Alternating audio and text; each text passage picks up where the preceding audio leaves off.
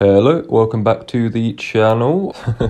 So basically, you may not know, I'm 26, somewhat considered a man, don't really know how. So I was born in the late 90s, absolutely adored anything to do with cartoons. So I'd be up early on the weekends watching shows like Wacky Races, Looney Tunes, Johnny Bravo, and then not to forget Scooby-Doo, the Scooby-Doo movies, and What's New Scooby-Doo, which was like the newer Scooby-Doos. So the thing is with Scooby-Doo, you have a range of different series, characters, and like 2 live action movies to pick from. So there's a lot, and there was a lot for a 10-year-old to catch up on. And especially me, I felt like I was proper like autistic, so I proper wanted to watch them chronologically, constantly. It got me excited basically. But we didn't have Sky. We didn't have cable at the time. So in the early 2000s, I was obsessed with the series Scooby-Doo Where Are You, which is the 1969 version, the original. We didn't have cable TV, so when our mum would take us to see our friend, I would go straight on their couch, chuck my shoes off, slap on Cartoon Network, and then try catch up on the episode of Scooby-Doo, or whatever was on TV at the time. So once lockdown came around, I got bored and rewatched a bunch of old episodes. So my favourite sort of movie one was Scooby-Doo and the Loch Ness Monster, Scooby-Doo and the Cyber Chase, the ones with the witches as well, the movie of the Boo Brothers and the Beauregards. That was a proper good, I think that's an underrated one as well. I don't think a lot of people watch that. So specifically, this series was from the 60s and created by John Ruby and Ken Spears, and it's produced by the well-known and loved Hanna-Barbera. So then it was on CBS, which aired on the network's Saturday morning schedule, starting on September 13th, 1969. So I'm assuming you all know, but we get introduced to the gang, which is Shaggy, Scooby, Daphne, Fred, and Velma, aka the gang. We sometimes have Scrappy-Doo. As my friend Freya says, she hated him as well as me. He's just a little annoying prick. And then not forgetting the Mystery Machine as well. Okay, so these characters became some of the most well-known characters, well, in the late 1900s. I think they're the most well-known ones, really. So I'm simply making this video because I came across an older episode the other day, and it reminded me of being carefree, reminded me of just nostalgia, really. Watching it all weekends, eating sweets, getting some sweets, drinking hot chocolates, and just watching Scooby-Doo for hours on end. Just knew others would have similar nostalgia simply due to the fact of how prominent Scooby-Doo has been for the last 60 years. So on this, with the episode in the background, there's 2 seasons. This is season 1. It had 17 brilliant old school episodes filled of mystery, 60s style jokes, and a lot of Shaggy and Scooby running around. It's where you sort of get Velma finding her glasses. Where's my glasses? Do you know what I mean? She does all that, which is annoying as fuck. So the audience actually first thought Fred and Daphne were always splitting up as well, so because they thought they were having sex. Do you know they always want to split up together? Definitely Fred. So with famous episodes such as What a Night for a Night with the Black Knight, Mind Your Business with the well-known Minor 49er, and the Clown Ghost in Bedlam in Big Top. These are 3 good episodes from series 1. Well, in my opinion, well, I think it's one of those things, once you rewatch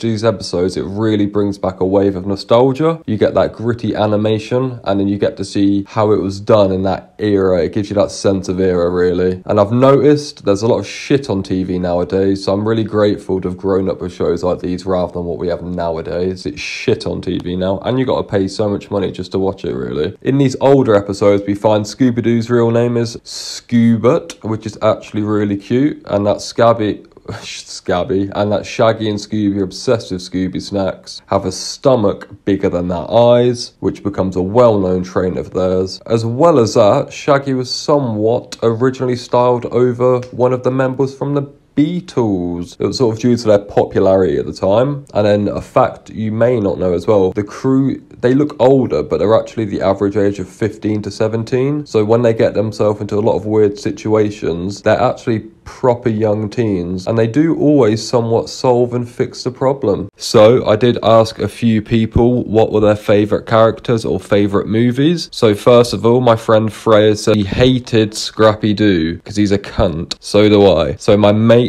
Edward Taylor, he likes Scooby and Shaggy as well. He likes especially Shaggy. He's a typical stoner. He's sort of how he's anxious, how he eats, his vulnerability. He fucking loves Shaggy. And then I asked my friend, who also makes YouTube videos, which I'll link here, which was her favourite, well, either episode or movie. And she says, I love the time travel one with the electric scary dude and the gang go back in time. So I assume she means Cyber Chase.